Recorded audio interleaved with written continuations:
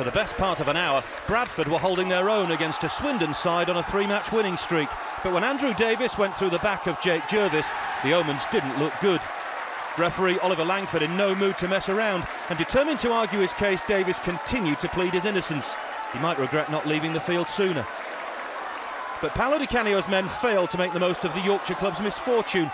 West Ham loanee Christian Montano going close in what proved to be a frustrating afternoon. Failed to make the breakthrough against 10-man Bradford, with Christian Montano coming closest to breaking the deadlock. Chris Spittles for the West Country Tonight. Bradford paid their first visit to the county ground in 6 years.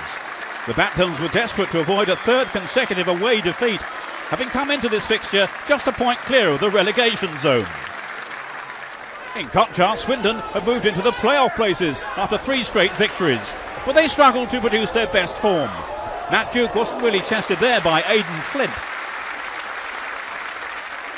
The City keeper was made to work that much harder though, when he kept out a fierce free kick from Paul Caddis, as Bradford continued to keep the Robins at bay.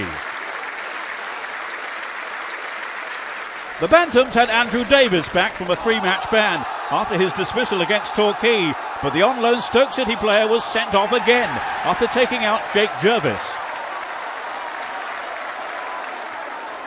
The visitors were forced to play more than half an hour with only 10 men, but Phil Parkinson's side defended admirably. Liam Moore got back in the nick of time to prevent Christian Montano from scoring the winner. Swindon failed to make the most of their numerical advantage and had to settle for a point.